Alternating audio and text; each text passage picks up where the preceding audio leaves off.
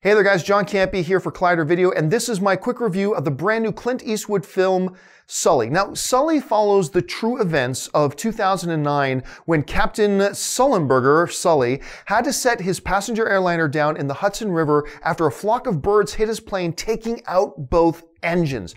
Now, if you're like me, you're kind of wondering, well, wait a minute, how does an event that took place over 208 seconds get stretched out into full-length feature film? But that question is answered right away. Clint Eastwood does an incredible job here of taking the story of Sully and taking it from a fantastical, amazing event of, Captain Sully having to land that plane in the water and making it a truly and deeply human story. Not just focusing on Captain Sully himself, which, played brilliantly by Tom Hanks, is so well done, but also looking at it from the point of view of his co-pilot, played by Aaron Eckhart, who is just fantastic in everything he's in, but not just the two of them either. The movie also takes a brief look, ever so slightly every once in a while, at the captain of the ferry boat who raced to the plane's rescue, the members of the National Guard who raced out to their helicopter to go out and help people, the lives of the people who were actually on board of the plane.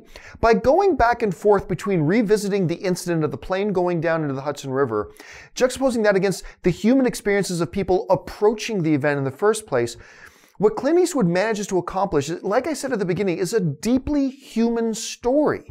You don't feel like this is the story about an airline going down. You feel like this is the story of the people involved in the events that surrounded it. And on that level, Sully is a real gem of a movie. When you see the plane going down, it's exciting and it's thrilling and you're holding on to the edge of your seat all at the same time, but it never takes away from that, what is the human experience within these moments. Now, Clint Eastwood also does something very interesting in the movie where he shows us the events of the plane losing engine power and going down, and then we go away to something else.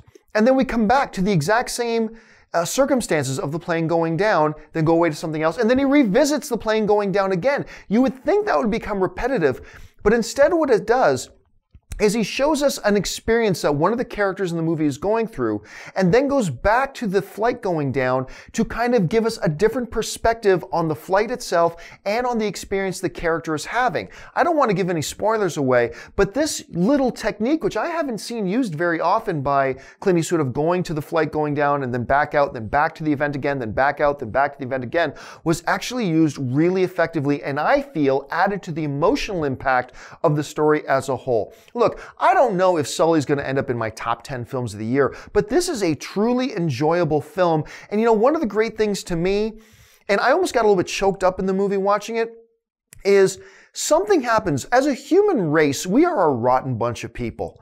But sometimes when tragedy happens or when disaster strikes, it tends to bring out the best in us. And I love seeing a movie that reminds us that within all human beings, there is that capacity to rise up and do something exceptional when faced with incredible need from our fellow man. And not just the heroics of Captain Sully, but also the boat pilots, the helicopter pilots, the fire department members, the police people, everybody who pitched in to help to save all those people on that plane. It really lets me come out of the movie theater with this great sense of hope. Anyway, overall on a scale of 1 to 10, I give Sully a 7.5 out of 10. I think it's a movie you need to go rush out and see.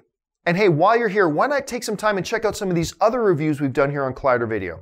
That'll do it for us. My name's John Capt. Thanks for joining us, and until next time, bye-bye.